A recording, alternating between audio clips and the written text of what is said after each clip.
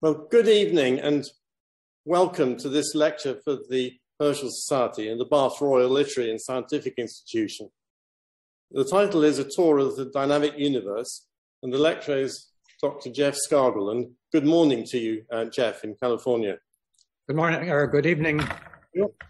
My name is Tony Symes. I organise the lectures for the Herschel Society. And got someone else to be admitted here. Oh, right, he's in. As always, I need to remind you about lecture etiquette. So please check that right through the lecture you stay on mute and your video off, please. You can turn your microphone and video back on for the Q&A session afterwards. Also, please be aware that this lecture is being recorded. Now, for questions, we've got an audience in the room and a remote audience. When it comes to the Q&A session, I'll take questions either from the room or from the remote audience. But if you're remote, please put your questions in the chat channel.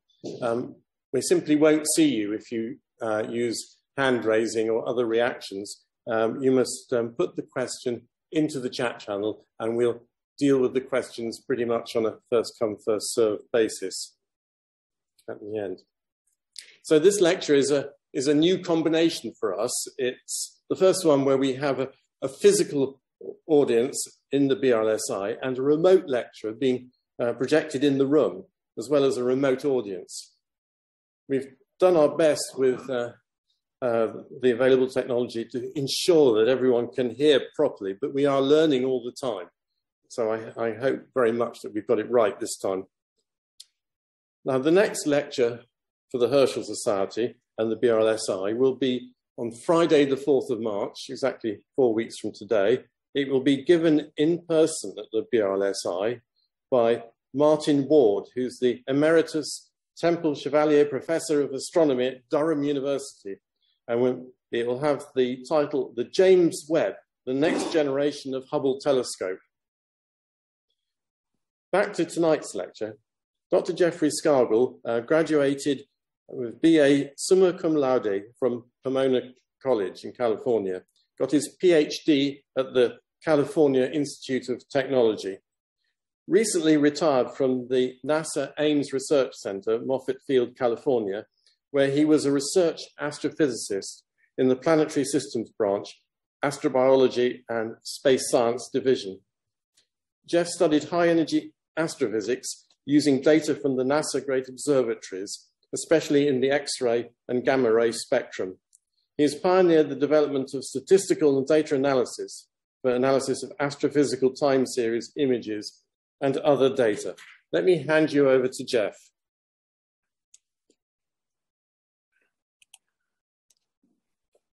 Okay, well, thank you very much, Tony. And let me make sure I have everything right here. Okay, I hope you can see the first slide, the introductory slide, and hear me okay? Is everything good? It's good in the room. We can see the slide and we can hear you. Okay, great. Well, it's a great honor to be able to do this. I only wish I could do it in person and visit Bath. I want to begin by thanking especially Jeff Briggs, who suggested that I give this talk. Jeff and I were colleagues for many years when he was back in NASA and NASA Ames and so on, and also Tony and Bob for their help in the logistics for this this presentation. We have several backups for backups as in the usual NASA fashion. So what I want to talk about today is kind of the transition from an earlier view of the astronomical universe, which I like to call the Clockwork Universe for reasons that I think you'll see as we go along, to a more modern view of the universe, the dynamic universe, hence the title of the talk. It wasn't a sudden transition, depending on how you think of timescales, but there were some hints of sand in the gears of the clock along the way. But basically, over the last century or so, there's been a dramatic transition from a kind of an old-fashioned, simple view of the universe to one that's very much more energetic and dynamic. And that's what I want you to take away, is to see illustrations of that transition. So the Clockwork Universe. I don't necessarily want to endorse this book. This is the title page of a book, which I haven't read. It's gotten good reviews, I think, but it's I think maybe it's one of the initial coining of the term the Clockwork Universe, and it's a simple idea that for almost the entire history of astronomy until, like I say, the last century or so, the universe seemed like a very calm and serene place, a very methodical place where everything was moving regularly along their paths, planets in their orbits, as we now know. There have been changes in how the things are laid out and in our vision, starting from the old Earth-centric views, eventually reaching the modern view of planets and the Earth moving around the sun. But in all that change, the basic notion that the universe was like a regular clock and things were not changing rapidly really held sway over that whole time. My first introduction to the Clockwork Universe, so to speak, was back when I was a child in the Chicago area where I grew up. This is the Adler Planetarium in Chicago, where my parents took me to a planetarium show where I first got interested in astronomy, and I ended up making my own telescope in the optical shop in the basement of the planetarium. And I still remember sitting in the planetarium shows, and this is a picture of this old Zeiss planetarium device. The planetarium is, the word applies to the projection device as well as to the museum itself. And hearing wonderful planetarium shows, which showed the motions of the stars and the planets, accelerated from real time, of course, but still in a very almost musical way, with a cadence and a slow motion that was kind of enhanced by a background of classical music and so on. In the museum, the Adler Planetarium has a wonderful collection of ancient instruments, including the instrument shown in the upper right. Some of you may recognize this as Herschel's telescope, and the picture of Herschel in the center, carrying coals to Bath, I guess, at this point. But I was told when I was at the planetarium and hung around and joined the astronomy club there and everything, that this was the original telescope that Herschel discovered the planet Uranus with. Tony has informed me that there were a lot of copies, and that it's sort of unknown which one is the original telescope, but I like to think that I actually held in my hands, which I did, this telescope, and that maybe it was the original Discovery telescope. But in any case, it's kind of an interesting connection to today's talk. Another connection that I just realized, I hope you'll forgive a few personal things to start with. The wife of a colleague of mine at Ames, Sharon Sitlow, is an actress and playwright. And a number of years ago, she wrote a play called Dead Women, Including Cleopatra. And I attended a performance of the play. And one of the scenes is a monologue spoken by Caroline Herschel. And here is a segment of that monologue. I don't expect you to read it. I just wanted to show you that this exists, along with some stage directions and so on. I understand that there's considerable interest in Caroline Herschel, and if anybody wants a full copy of this monologue, I'll make that available to Tony, and you may find it interesting. And I would like to know that, of course, this is it's a dramatization. Sharon did quite a bit of research, and I hope the things in it are authentic and so on, but it would be interesting to know how authentic some of you who may know much more about Carol and Herschel's career think of this. Here's another, turning now to more contemporary science. Here is, I consider this an example of the Clockwork Universe. On the upper left, you see an image, a Voyager image from the Voyager satellite, Voyager spacecraft that NASA sent out to take close images of the planet Saturn. And what you see is the dark band across the image is the so-called Encke division, or the Encke gap in Saturn's rings. There are a number of gaps. You can see other gaps in this image, but it's focused on the Encke divisions. And you can even see the trace of a ring in the middle of the gap.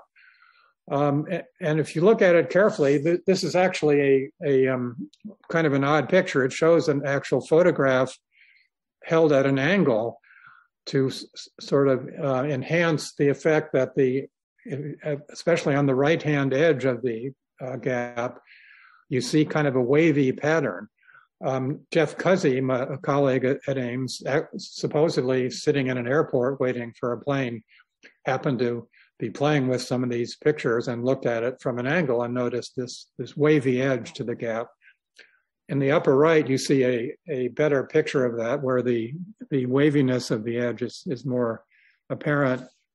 And at the lower left is graphs which were based on scans, so-called photometric scans, where you measure the brightness of the photographic image as a function of position along the gap. And especially in the top plot, you see a very distinct periodic wavy pattern as a function of the longitude around the gap.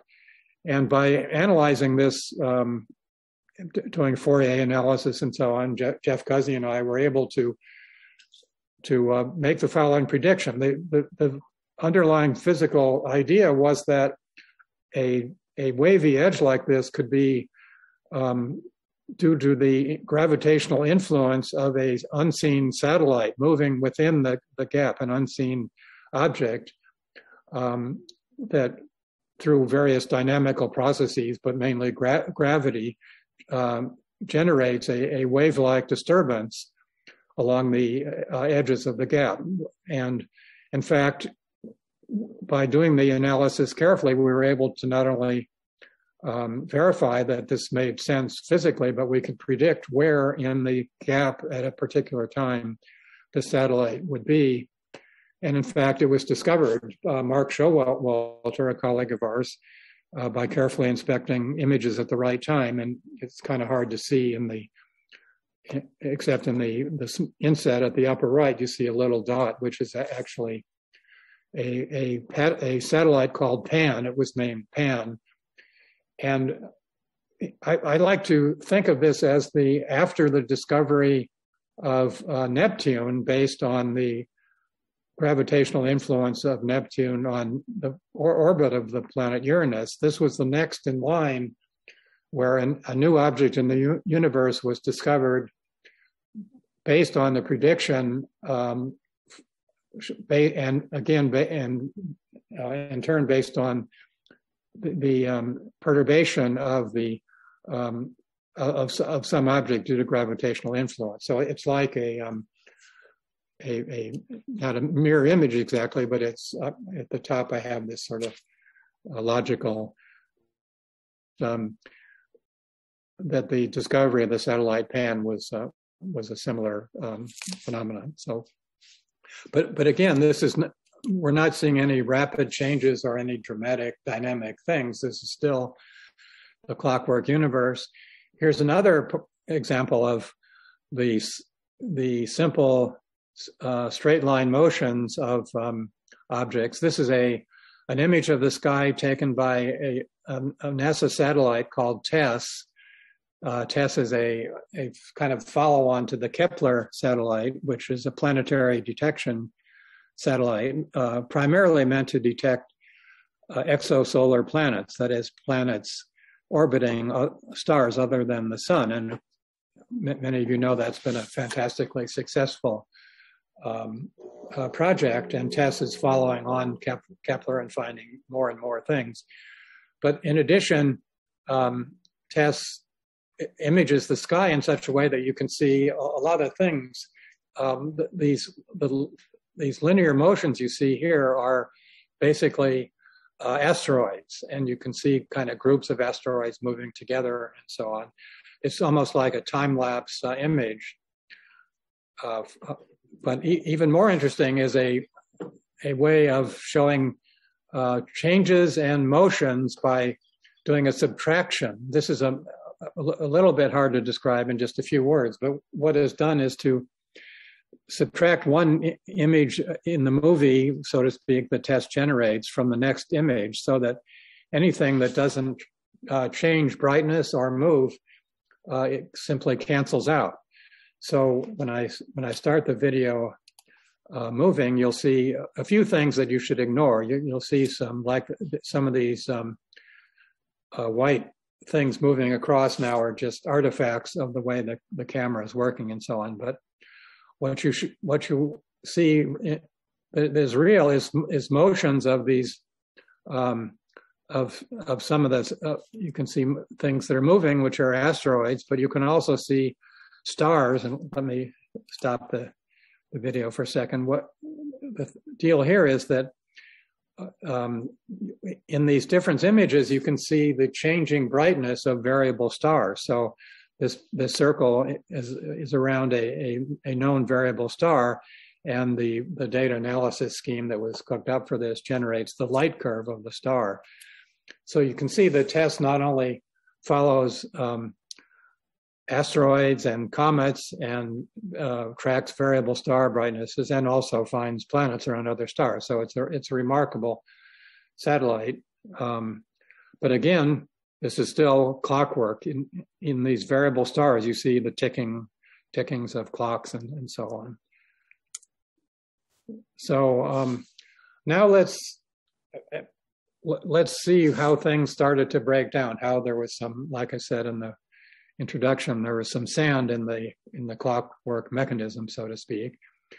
The next few slides I'm going to show some indications of the breakdown of this simple, serene view of the universe. And I have this, it's not exactly a warning, but in case I forget to explain, I'm going to show a lot of things that are called time series plots, where they're graphs of something as a function of time. Typically the brightness of something as a function of time. This happens to be a gamma ray burst, which I'll talk about a bit later. But so keep in mind that a typical way of showing how things are changing suddenly and dramatically in the universe is to make a plot of how things change with time. Well, this is an early indication that dramatic things could happen. This is a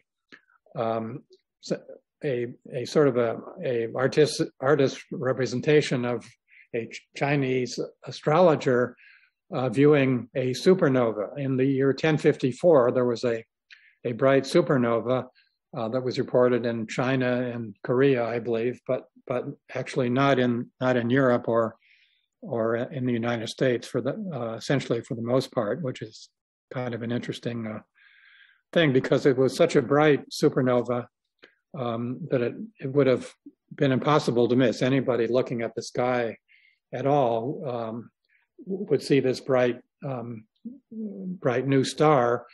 It was bright enough so that it was visible by even during the day for several weeks, and at night you could read a newspaper by it. So we are told. And anyway, this event, this supernova, an exploding star, is an example of a dramatic dynamic change in the universe, which has consequences. One of the consequences is left over after the star explodes.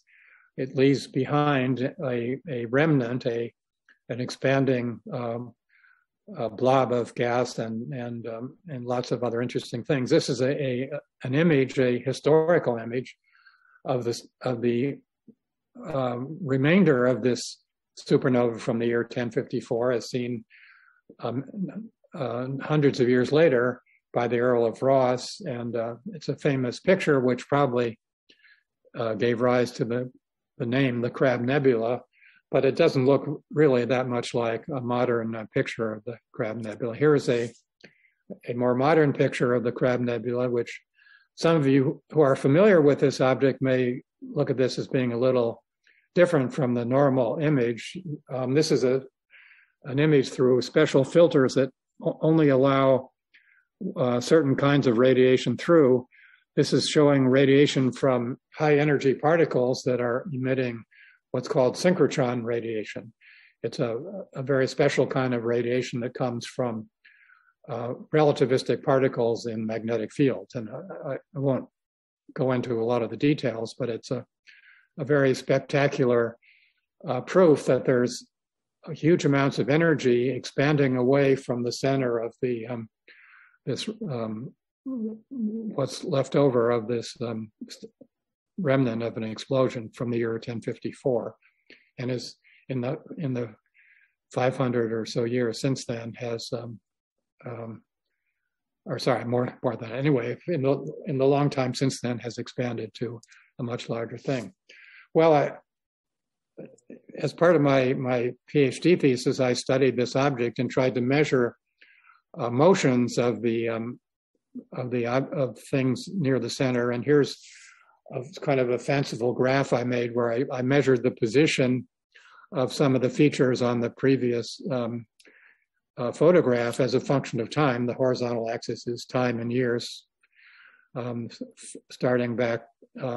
These are all based on photographs from the 200-inch Hale telescope, and I tried to piece together the motions of these objects, which is kind of like a movie that's not regular, because the pictures were not taken at once every week or every month. They were just kind of randomly taken when the observers at Palomar decided to take them. And so it was like a movie with interruptions, and I tried to picture that maybe this feature very near the center was moving in and out. When I measured it, it seemed to move in and out, and this seemed to be tracking it. And another way of looking at changes in this nebula is to do something a little bit like the TESS subtraction movie that I showed. That is to try to subtract out any feature of the nebula that isn't moving. And the way I did this was to sandwich together a negative of a picture of the Crab Nebula taken at one time with a positive of an image taken at a different times. So positive being black and negative being white, so to speak, so that if something had not changed, the black and white would cancel each other out. And so these are called composite photographs, especially the one on the top right shows this field of motions within the nebula. And I learned this technique from Fritz Zwicky, a famous astronomer who used this technique in a lot of other situations. So it's kind of a clever way that Zwicky found for back in the days before computers, where you could do image subtraction by computers. So anyway, it was stunning when I first saw this movie. This is a movie, a NASA movie based on observations from an X-ray telescope, from the Chandra X-ray telescope. And it's a movie with high resolution showing that central region. Let me go back, showing this central region with a different orientation and so on, and kind of zooming in, and kind of this verified this notion that I had, that there were things moving in and out and generating waves that propagate out into the nebula. These waves have a fantastic amount of energy in them. They're highly dynamic situations, they move at roughly the 1/3 of the speed of light. So this movie takes place over about a year or so, and so you see things moving at a very rapid pace. And even more surprising was that this Crab Nebula, which seemed to be pretty constant in brightness. In fact, some of you have followed space astronomy. Every time a new wavelength region was opened up by launching a satellite into space, in the infrared and ultraviolet and X-ray and gamma ray and so on, to new wavelength regions where you couldn't observe from the ground because of the Earth's atmosphere. Always the first object seen was the Crab Nebula because it's so bright and nearby and so on, but it's also seemed to be constant in brightness, so that it was used as a standard candle. It was used to calibrate the instruments and so on. But surprisingly, the Fermi Gamma Ray Telescope, after collecting data for a number of years, showed that wasn't the case, that this seemingly constant object was actually a rapid variable in gamma rays. The top plot is one of those graphs I mentioned, showing as a function of time the gamma ray flux, the gamma ray emission coming from the Crab Nebula. And think of gamma rays as just like ordinary light, red, green, blue, whatever light.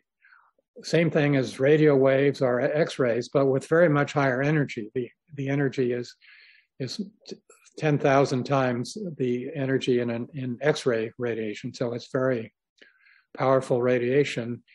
And what you see in this plot is what are called flares, that over a constant background of what's called flickering or random changes, some of which is observational errors, but much of this variation is real variation in the gamma ray emission of the Crab Nebula. You see intervals of time of a few days or weeks where there's a sudden brightening, especially near the end of this plot. There's a big complex feature, which actually, if you go all the way to the bottom plot, it's sort of a zooming in on that feature, showing that it's composed of several spikes, and it's not just one outburst. It's like a repeating explosion of some kind. I won't go into details about the kind of analysis that I did on this plot. The red lines, and especially in the middle plot, are a result of an analysis technique that tries to differentiate the real signal from the background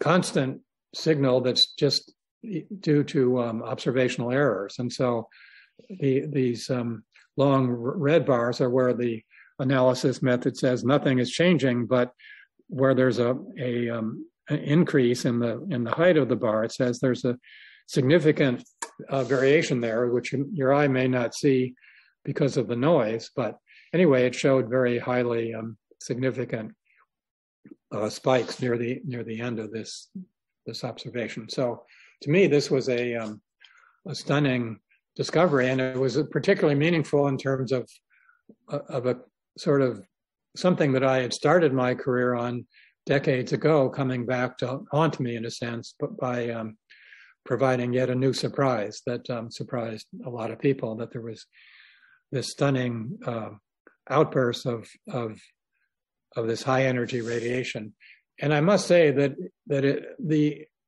there is no real physical explanation that's agreed upon for how this radiation is produced, why there are these flares and these spikes. There are various theoretical ideas involving high energy particles in strong magnetic fields, but it's quite a bit of a puzzle. Okay, well, so now those are sort of hints that are things that were pretty dramatic, but more yet to come. And it's pretty well known that our view of the universe has changed in a number of ways over the last, let's say, 20 or 30 years, especially in terms of broad aspects, the origin of the universe. We now know that the beginning of the universe as such is not just a philosophical idea that anybody can postulate anything they want to about it.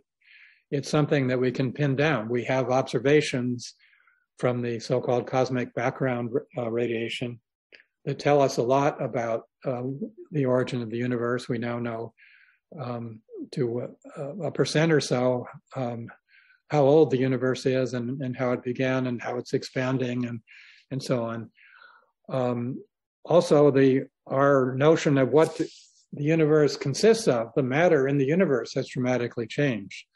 There's the so-called dark energy and dark matter components that have been discovered, and what we used to think was the total amount of matter in the universe, atoms of the kind that make up stars and planets and refrigerators and everything we know about in ordinary life. That's only a small fraction of roughly 5% of the constituency of the universe. And we now know that there are singularities, there are black holes that one could talk about a lot in terms of details, and I'll show some of that from the dynamical point of view, but there are these singularities which are stunning things. So, but in addition, among all these stunning advances of modern astrophysics, one that doesn't get mentioned or singled out as often as I think it should, but that's my bias, because as you have seen from the beginning of my career, I've been interested in things changing and things exploding and so on. The aspects that I call a dynamic universe is less talked about in newspaper headlines and so on, but it's really as big an advance, in my opinion, as these advances about our knowledge of where we came from, the origin of the universe, the content. And I probably should have here something about life in the universe and exoplanets and so on, but that's a whole nother subject. So sorry. So I'm going to sort of take you on the rest of the tour of the so-called dynamic universe, and we don't have to go too far to start. This is at home on the Earth. Obviously, this is a map of the Earth showing positions and extents of things called large igneous provinces or lips.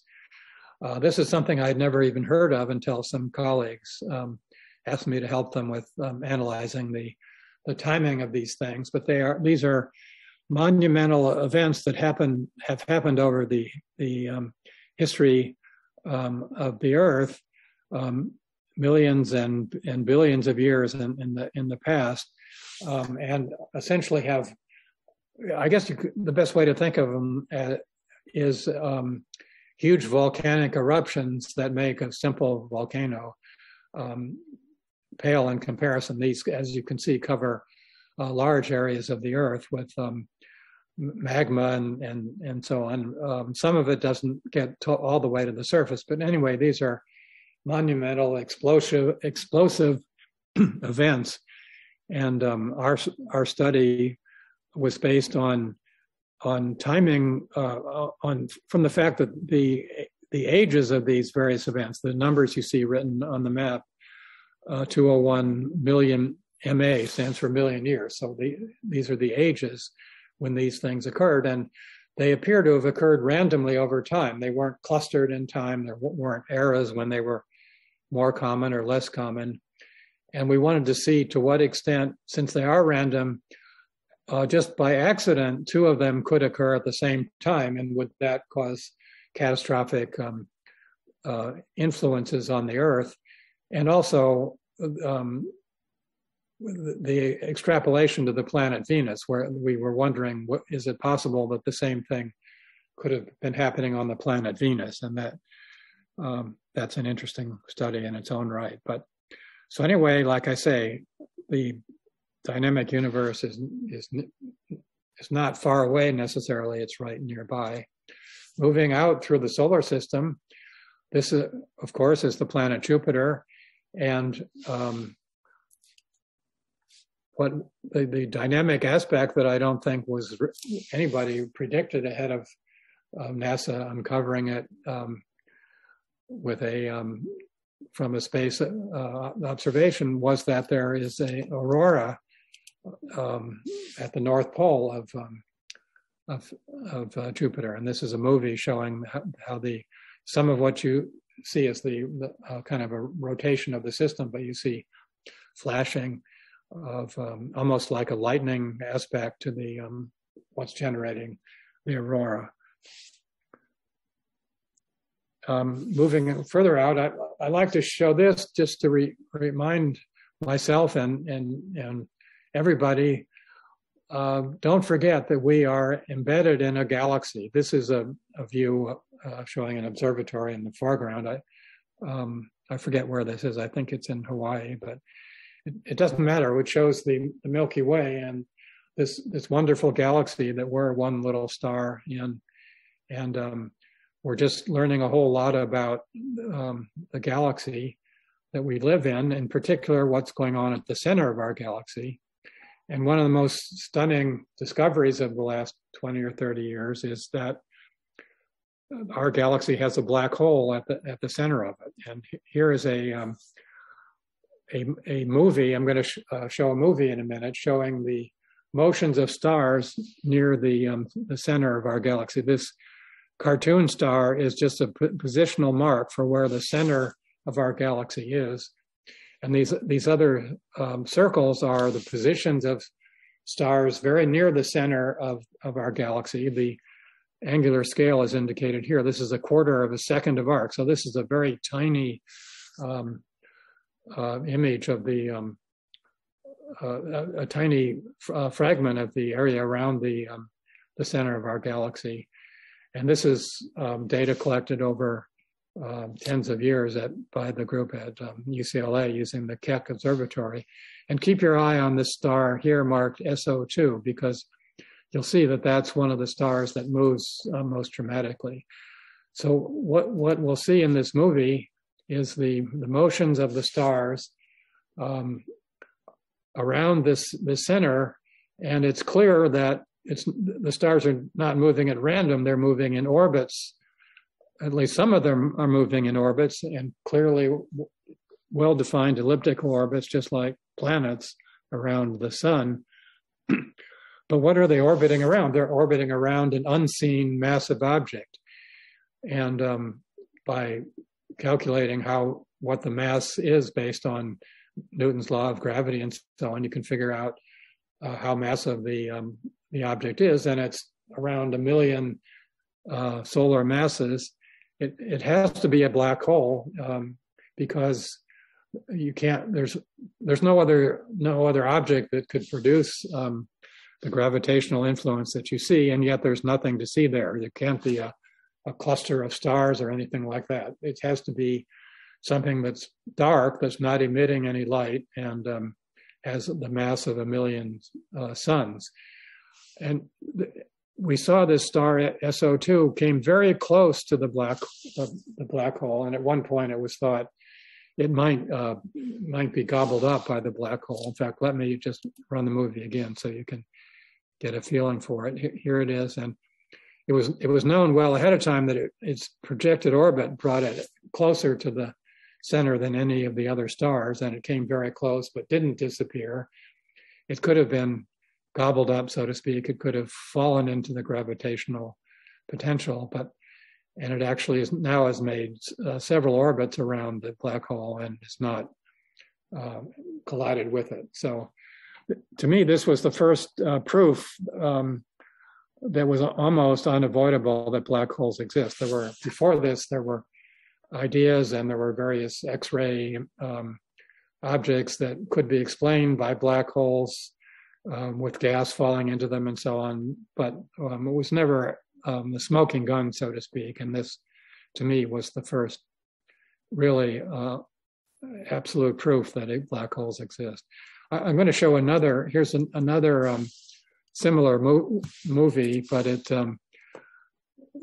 kind of the same, from the same data more or less, but it kind of shows more dramatically this field of stars moving around this center of our galaxy with this fantastic black hole. And it also, at the end, I hope I can pause it. Let me go back. The end of it, which is not wanting to pause, but it's a three-dimensional view. It turns out we can not only track the orbits of these stars in the plane of the sky, we can track their orbits in three-dimensional space. So you get a feeling for these stars moving in a almost like a star cluster around the center of our galaxy. Moving out even further, this is data from the Kepler satellite, which I mentioned before, which is the main planetary detection program at NASA, was based on the Kepler Observatory and had this fantastic success at detecting hundreds and thousands of planets around other stars. But in addition, the data is useful for studying galaxies. This is the light curve, it's called, of a galaxy. It's not a well-known galaxy. Again, the horizontal axis is time, so you see the axis isn't well labeled. It's labeled in 10,000s of actually, I forget the exact unit of time, but this is over about a year's worth of time total, showing the brightness of this galaxy as a function of time. And the amazing thing is that this galaxy is not constant, and it's not just changing by a little bit. It's not like there's a little something going on in the outreaches of the galaxy or anything. There's something fundamentally is changing. The zero of flux is below the bottom of this plot, but you can see based on the scale that these changes are not a small fraction of the total brightness of the galaxy. So it's highly variable. It's variable in a random way that's still not completely understood. Why is the variation so random? It's probably having to do with some sort of inflow of matter onto the central black hole of this galaxy, so that clouds of matter fall randomly into the black hole, and as they fall in, they get heated up because of the extreme gravitational forces and produce bright radiation.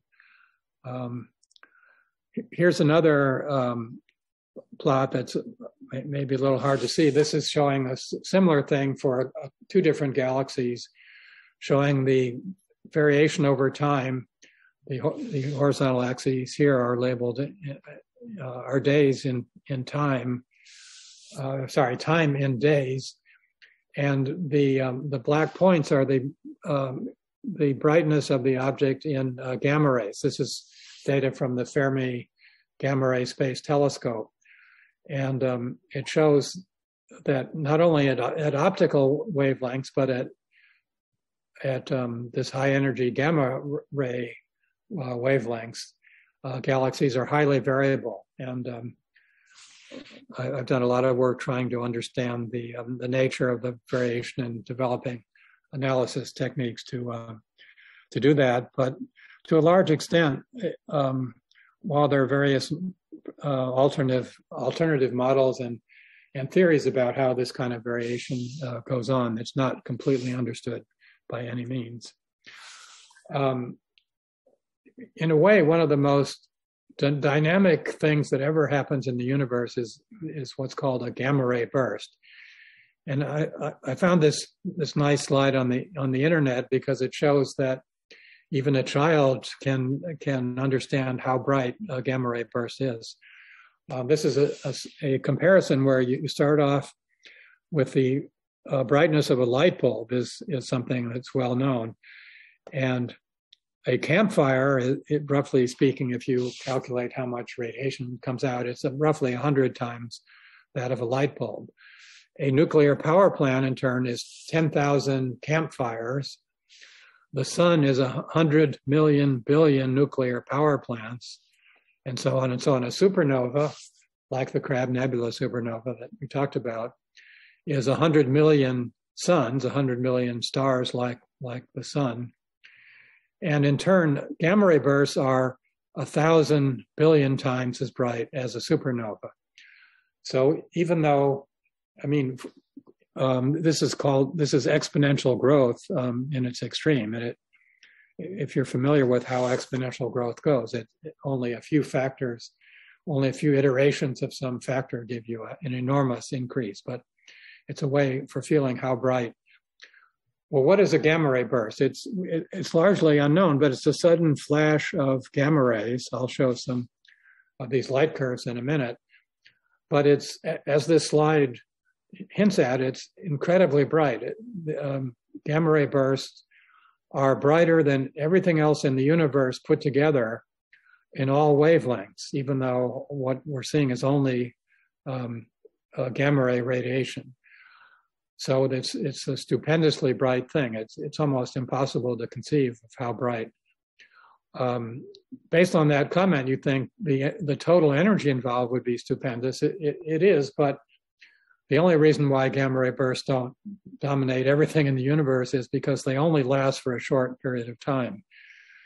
Some of them are only bright for a few tens of milliseconds, a fraction of a second. Others last for hundreds of seconds. But they die away. And once they die away, they're gone forever. So the total amount of radiation emitted is not as big as it would be if they continued. But while they're on, they're brighter than everything else in the universe. And so we're trying to understand what they are by studying their light curves. And this is a little technical, but I want to underscore what it takes to get raw data. This is gamma ray data from an old NASA observatory, and the raw data consists of the time at which individual gamma ray photons arrive. Light as you may know, consists of little particles of energy called photons. And each photon could be measured especially at gamma rays, where the energies are strong enough so you can measure the time. And so this list of numbers in the left-hand column, which would extend hundreds of feet if I showed the whole thing, is simply the arrival times in units of microseconds, that is millionths of a second, for individual photons. Well, a list like that is almost meaningless to your eye. So in order to make sense out of the variation, the idea is to histogram these times. That is, make a bar chart or a histogram. Many of you may be familiar with histograms in other situations. They're in the newspapers all the time for economic data and so on. But this plot shows how the appearance of this histogram, or attempt at studying the brightness of the gamma ray burst as a function of time, how much that depends on the size of the bins. The four different charts that you see are four different choices for how big the bins are. So what's the right answer? Well, some of the techniques that I mentioned earlier, and in particular something called Bayesian blocks, is a way of answering the question, how many is the right number of bins and how big should the bins be? The inset at the lower right shows the detailed light curve or plot of gamma ray flux versus time that comes out of this so-called Bayesian block analysis, which is really an objective way of determining how to do the histogramming of the times. And I go into this in a little more detail than maybe I should for this basic tour, just because I think this tool is useful in a lot of other areas of science and engineering, where you want to collect together data, not necessarily just data as a function of time, but functions of other things, and make sense out of it. And here's the final result for the details of a gamma ray burst.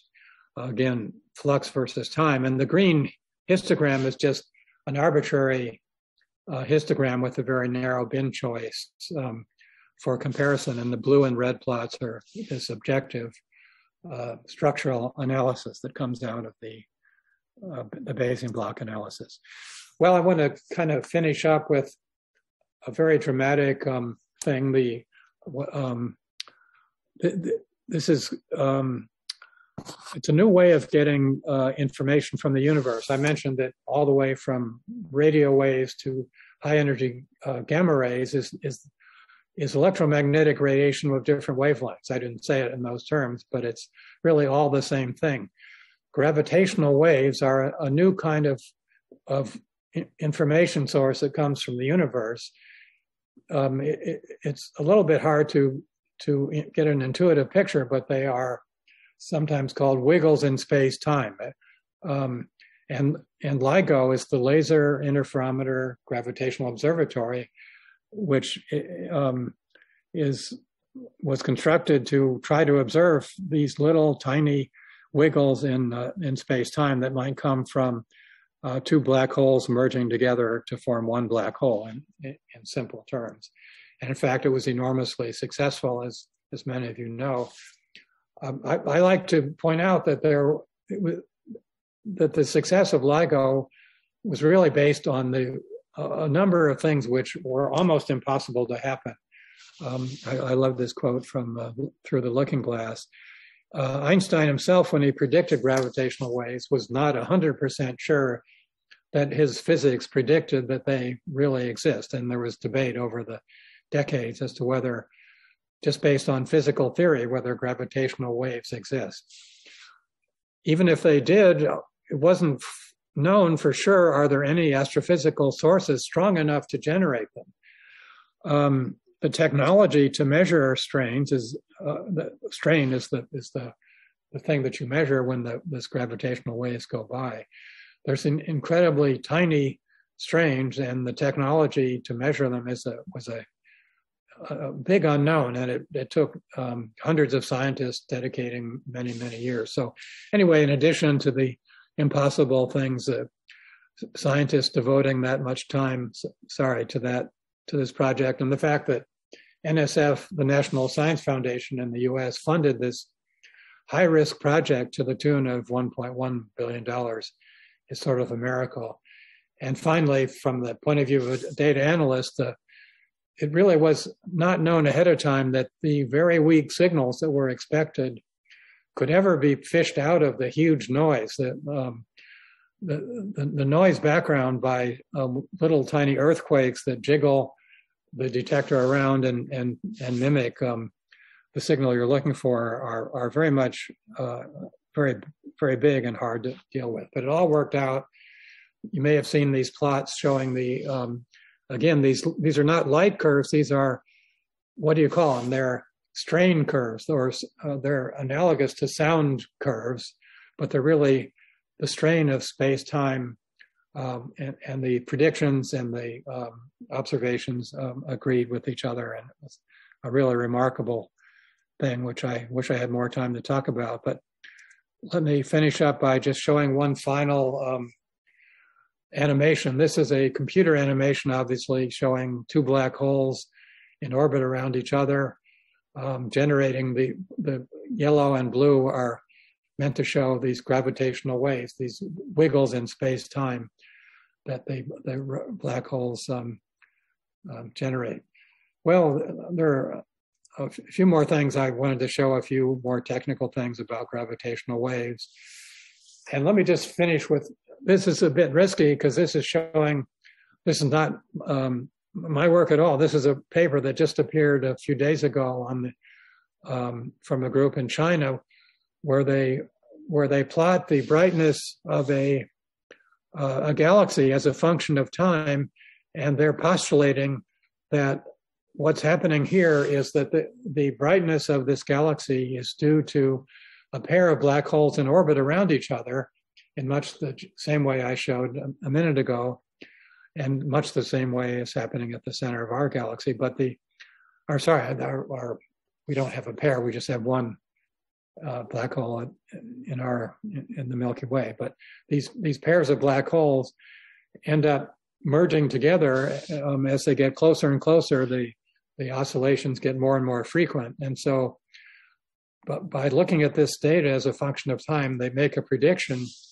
And here's just a technical plot showing the prediction that the two black holes that are not known for sure to be there at all, but if this data is correct, these two black holes will merge together to a single black hole sometime in the next couple of years. And if that prediction comes true, that'll be really stunning. Okay, well, I've run longer than I intended to because I'd really like to hear your questions. So let me stop there and take questions.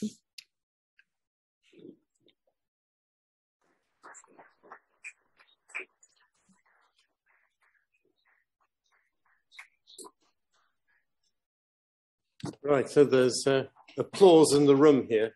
That was a stunning tour. I'm going to first of all look for questions in the chat channel. Yes. And okay, yeah, I'm looking at them myself, and I see some comments about things that I really explained.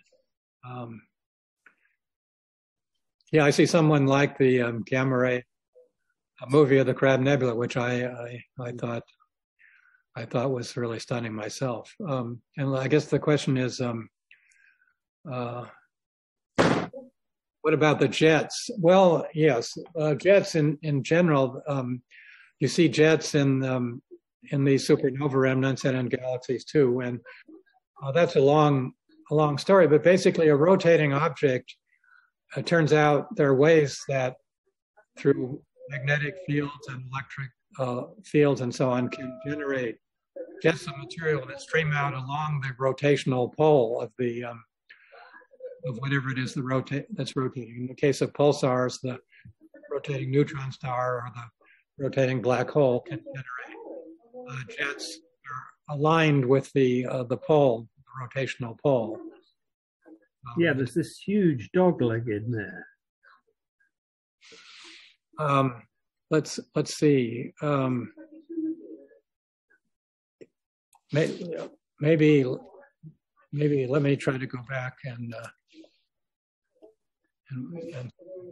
the picture you used to publicize it shows it really clearly. Let's see. Is this thing here? Yeah, that's right. You mean at the lower left? To the left, southwest, east, southwest there. Yes. About a feature in one of the rings, which must be a coincidence. The jet bends through 30 degrees. Right. The momentum transfer must be enormous. Yes. Well, this whole region is filled with a magnetic field. It is not completely uniform. So the magnetic field certainly curves along that line. But basically, the jet that you're referring to is aligned with where we think the rotational pole of the neutron star is. And it sends out a jet in both directions. It's kind of confused in the upper right because of all the other stuff going on there. In the lower left, you see it better, and it curves around because the magnetic field is curved around. It would be the best guess at what's going on.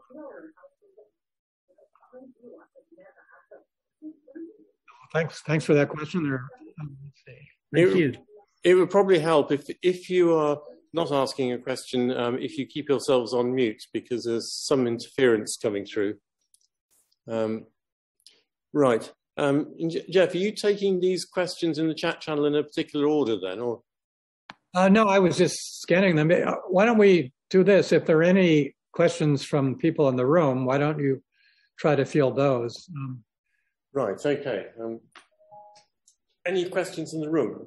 Raise your hand.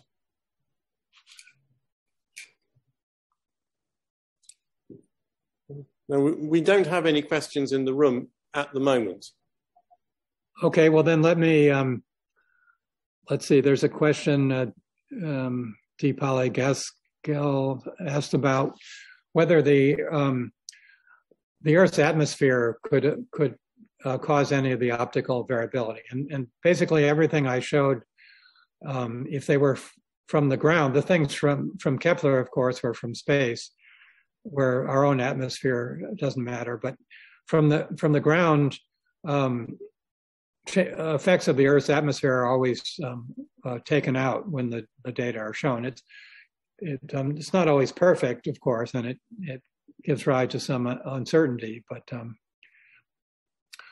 okay, here's a good question. I guess this is Bob about the isotropic versus beamed radiation. That's a great question. Let me try to explain the question. We know a lot about how much is the total energy coming out of the gamma ray burst, that in the sense of what arrives in our direction and is captured by our gamma ray detectors. But that could be it could be a smaller, well, it could be a very large amount if that same amount of energy was emitted in all directions. That is, if the emission were isotropic. So we would be seeing a tiny fraction, maybe 1/10,000th of the total amount emitted by the gamma ray burst. But if the radiation is beamed in a narrow beam, which it most likely is, then that's a different way of estimating the total amount. And I must say, my statement that gamma ray bursts are brighter than everything else in the universe combined in all wavelengths is based on the assumption that they emit isotropically. So it's a bit of a cheat because we don't know that for sure. In fact, it's almost sure that the radiation is strongly beamed, so the total amount of radiation is less than that estimate, but it still is a stupendous amount. Well, thanks, Jeff. I was just trying to find out what the current status of that argument is, because I've not looked at it for a long time. But yeah, maybe you know more than I. I haven't worked in that field for quite a while, but I think more and more the theoretical models certainly are based on narrowly collimated jets, and in fact that the variability, the random variability in the gamma ray light curves that I showed is due to shock waves within those jets interfering with each other, and so all of the radiation is pretty much beamed, much like in a pulsar, the radio radiation is beamed. But to be more quantitative than that, I don't know the current status. Well, you look at the next question then. Maybe gamma ray bursts are due to collimated exhaust radiation from alien spacecraft. Well, I'll skip that one and go ahead to how frequent are these bursts, and have any been seen recently? Yes, gamma ray bursts are basically, see how to say it. They're very common. I was trying to dig out some numbers. Bob, maybe you know the numbers for, but basically, I think one a day somewhere in the universe, one a day happens, and then that's about. We have to correct for some that we don't see and things like that, but they're very common. Right, Jeff, we've got a question in the room now. We're trying to put him on the roving microphone. Good, okay. Thank you very much. A very interesting lecture, and I'm humbled by the... Can you speak more into the microphone, if possible? Right. My question is, do you believe that Homo sapiens will tame these enormous energetic resources at any time? Is that Can audible?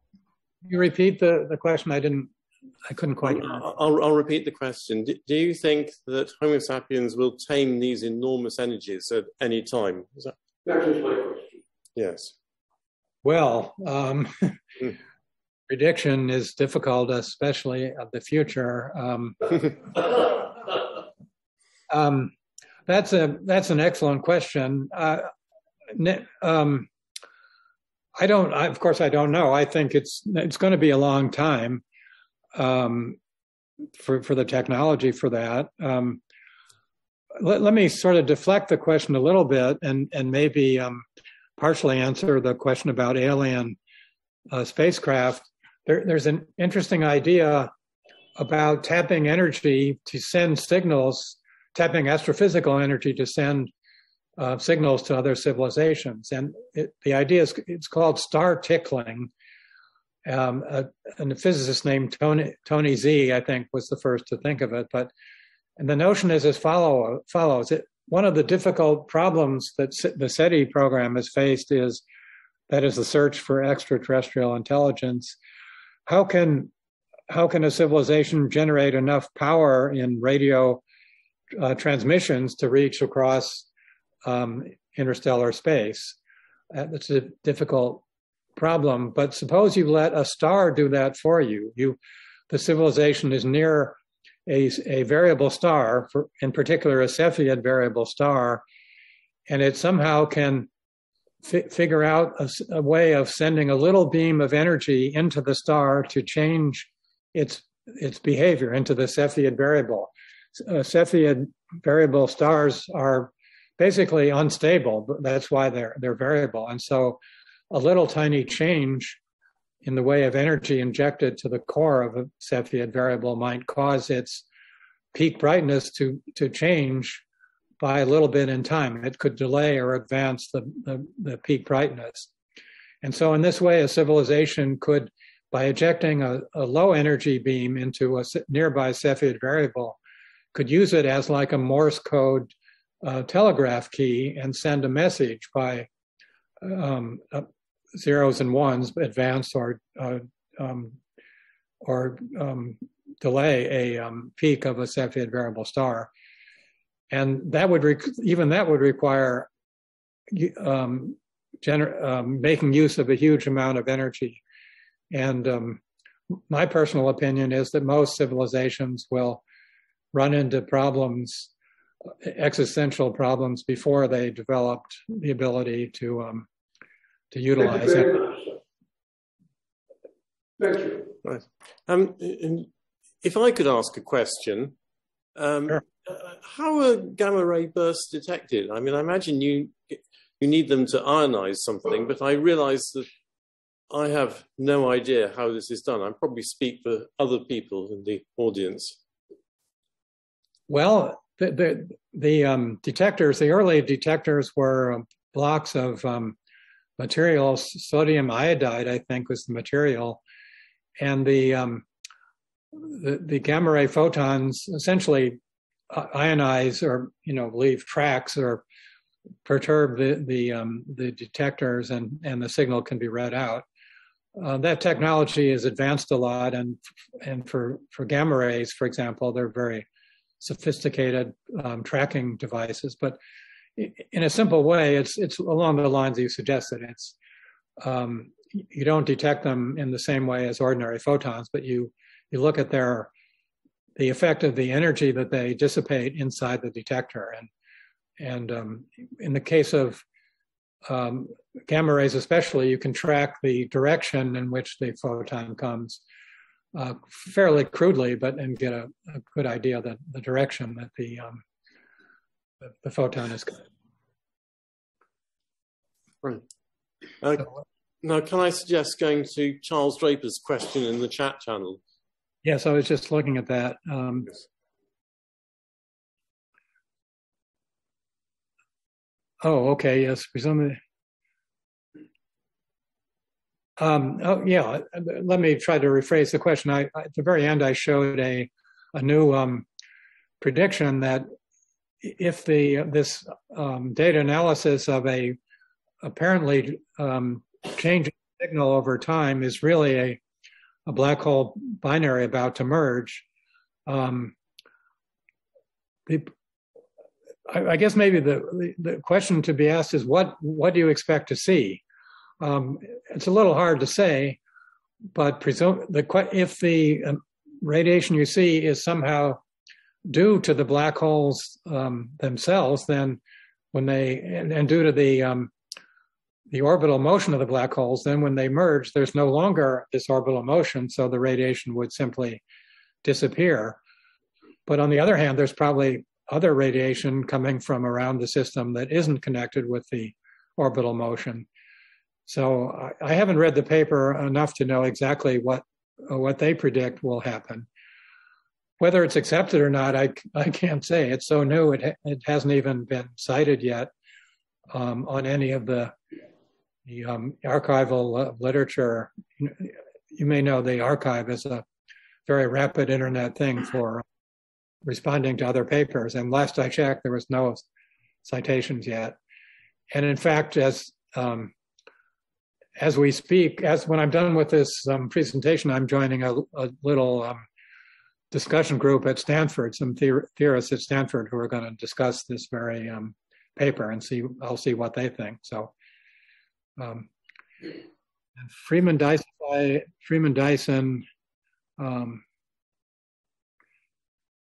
yeah, gamma ray bursts, you're in a completely different regime from solar systems and stellar systems. If a gamma ray burst happened near the solar system, we wouldn't be around to say much about it.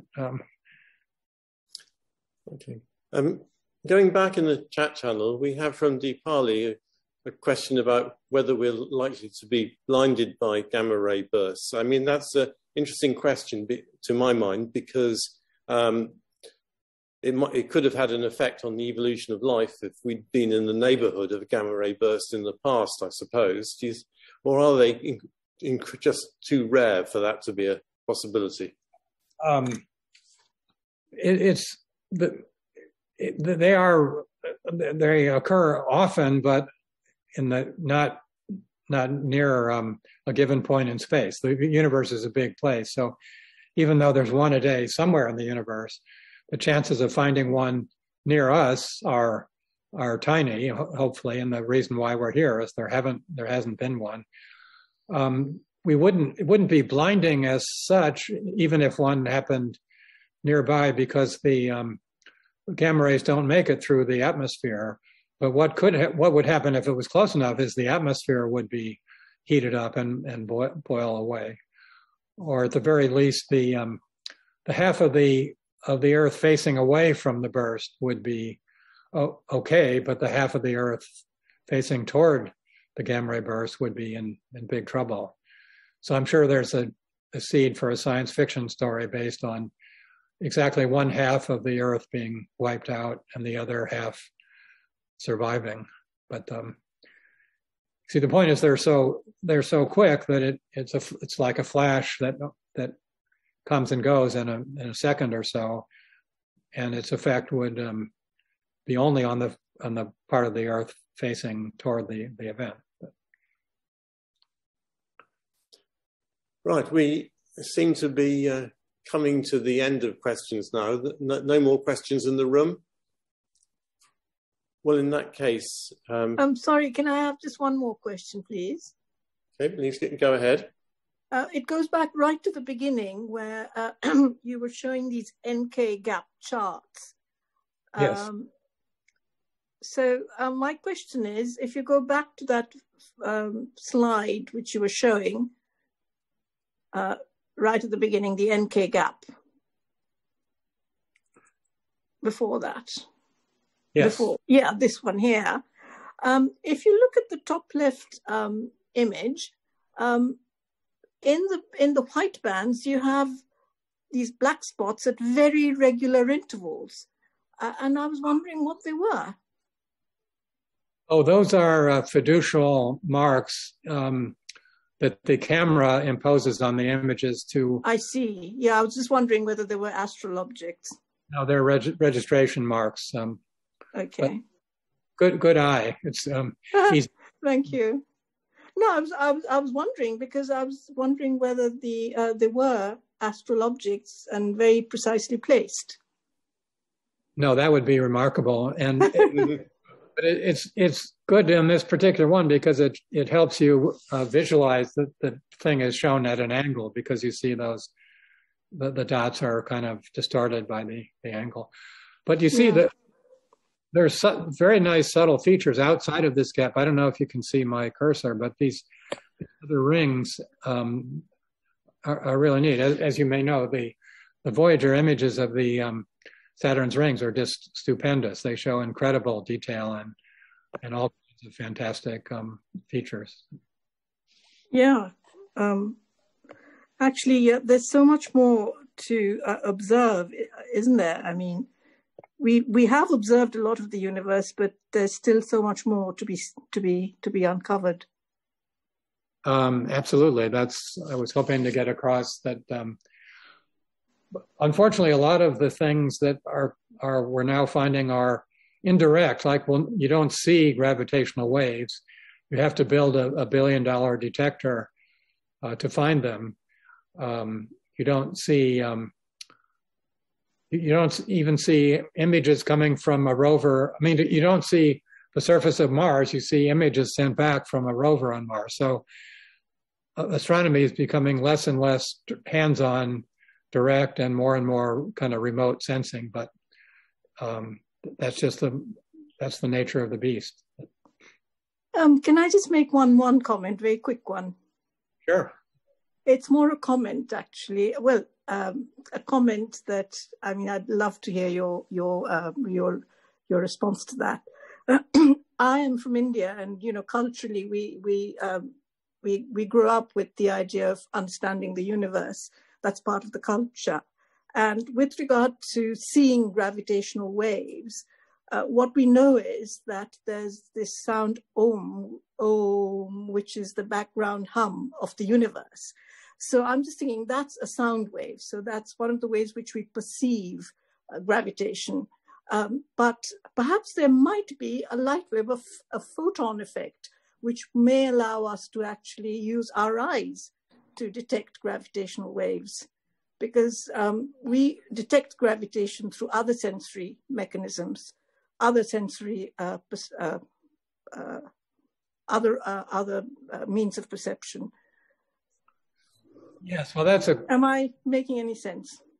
Yes, unfortunately, what I think you have heard literally are not the gravitational waves, but a simple translation of the signals, the strain variations converted to a sound. Yes, the sound reflects the magnetic fields that are prevalent in the whole of the universe. Well, it reflects. It's a sound. In fact, I didn't use the word, but the signals from the merging black hole that I showed you.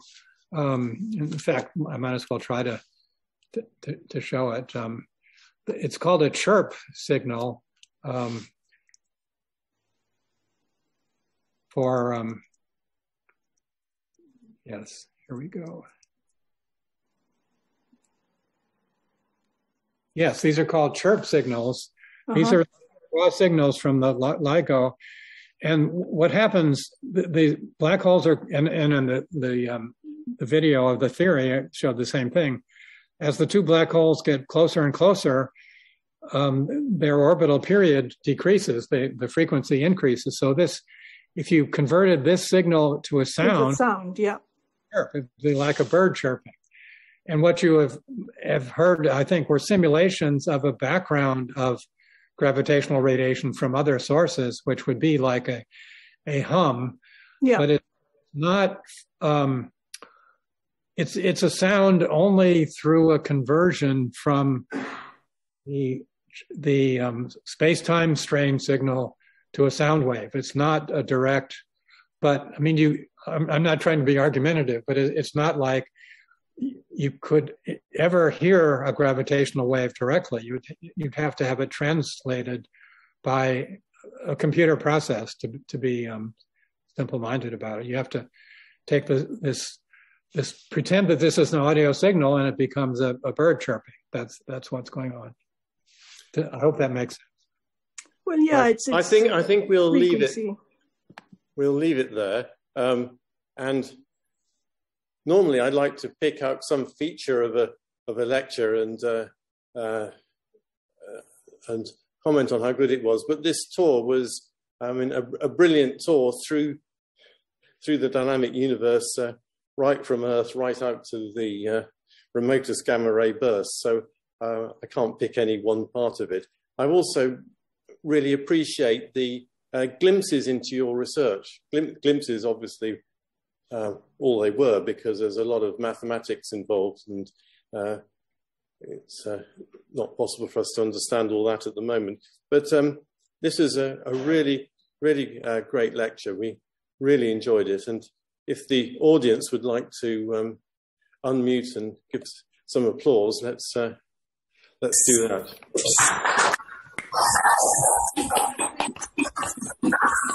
Thank you. Bravo. Fascinating. Thank you very much. Right. Well, thank you very much, Jeff. I'll close the meeting now.